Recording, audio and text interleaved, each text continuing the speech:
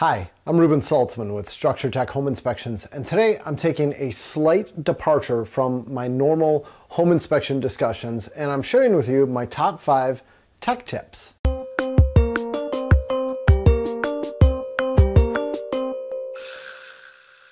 Tip number 1.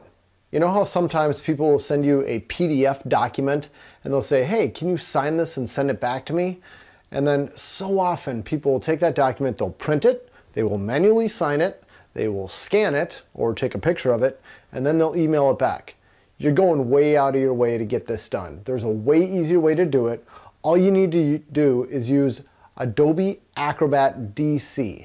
It's a free viewer, it's available from Adobe Acrobat, and it has signing capabilities built right into the free program. You don't need to print anything out, you just sign it right within the document.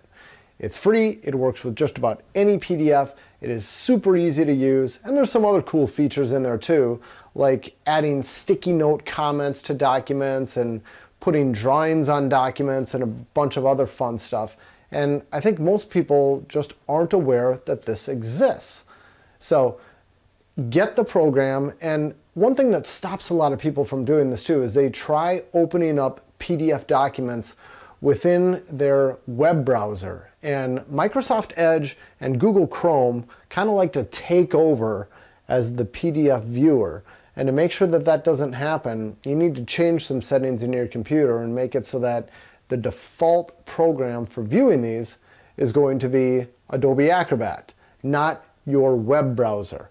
I hope I didn't lose people getting too techie with some of that talk. I'm not going to show you how to do it all here, but the main point here is you shouldn't have to ever print and sign documents, with a little asterisk. Every once in a while there are going to be some PDFs that are locked down. You can't sign them electronically, but you can sign probably at least 95% of them out there without ever having to print it. Okay, that was tech tip number 1. On to tip number 2.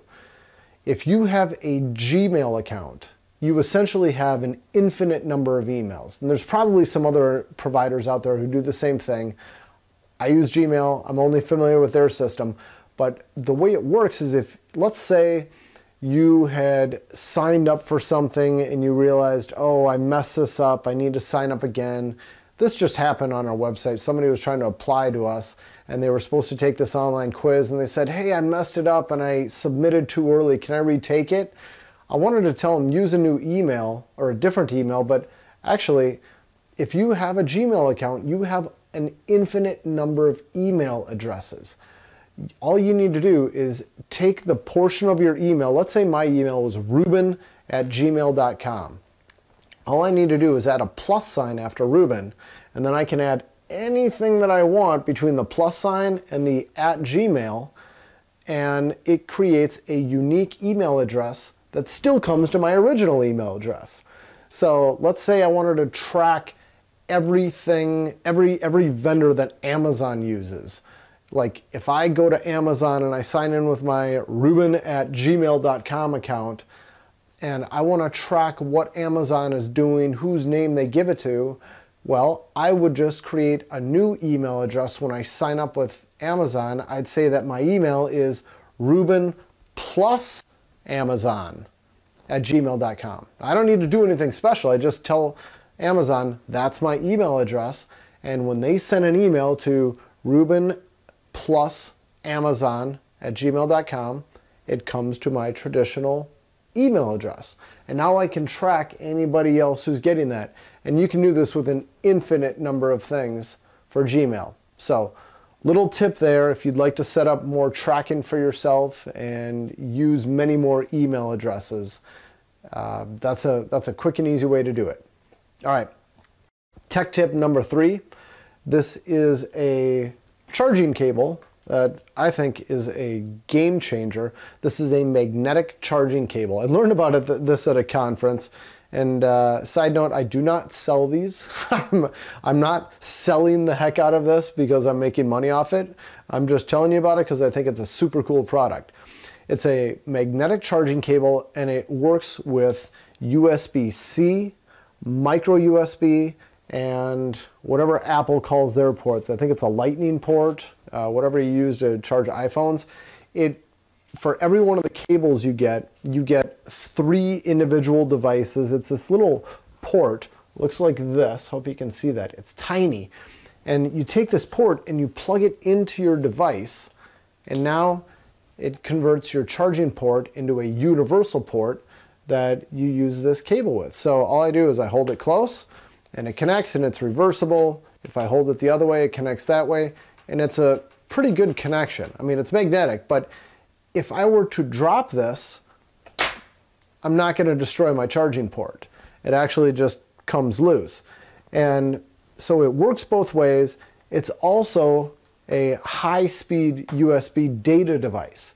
Now, there's some charging cable, some magnetic charging cables out there that it's basically just a 2-pin connector. It's got power connectors, and that's all. That's not what this is. This is a full data cable, so you can do everything that any other cable does. And I have replaced all of the cables throughout my house with these things and said, oh, and side note, can you see it's got a blue indicator at the end? It's lit up. It tells you that there's power here. So genius. So I've gone around and I've replaced all the cables in my house with these. I didn't have to buy a ton. I used to have basically every type of cable in every room of my house for every situation, and my kids would move them around, and I shouldn't say kids, I should say cable gremlins would move them around, and I'd end up with no cables in some places and a horde of cables in another area. Now that I've switched over to these more universal cables, they work with all of the devices in our house. Doesn't matter if it's, we got the iPhone, I got my Android phone, works with these. If I want to charge my headphones, stick it on there. I mean, it's just so easy. You get it close and it's connected. You don't need to fumble around with this stuff anymore, and it works with everything. So do yourself a favor and change out all the cables in your house to these. At the time I'm recording this video, a 4-pack of these cables retails for $23.99 on Amazon. I got it at the YKZ store on Amazon. That's where I found these. I'll put a link right here in the video if you're interested. These links change. When someone watches this video a few months from now, it surely won't work.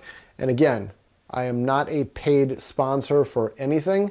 I just found this to be a really cool product, so I'm telling you about it. All right, those are charging cables. Next, these last 2 tech tips are really for parents. If you've got kids of a certain age, I'd say any kid who's able to use an internet-connected device where you're concerned about the content that may be coming into their brains, coming into your home, it's tough. It's tough today. How do you help protect their kids and make sure they're not seeing stuff that they shouldn't be seeing?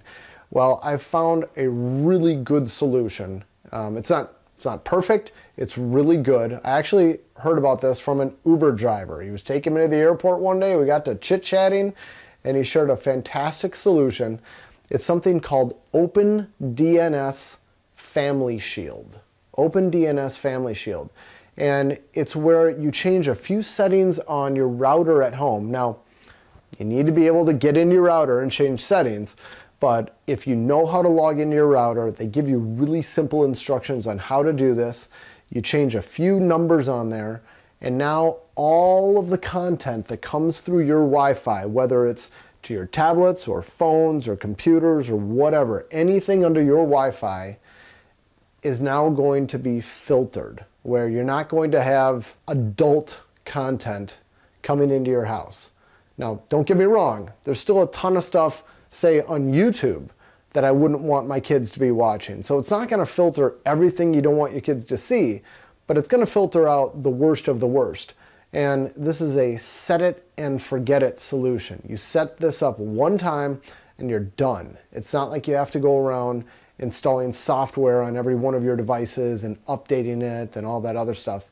You just change your DNS server, you put in a different name server there, and that's it. Takes 5 minutes. So if you got kids, I strongly recommend setting Open DNS Family Shield. And then the last one, it's very closely related. This is another parenting tip.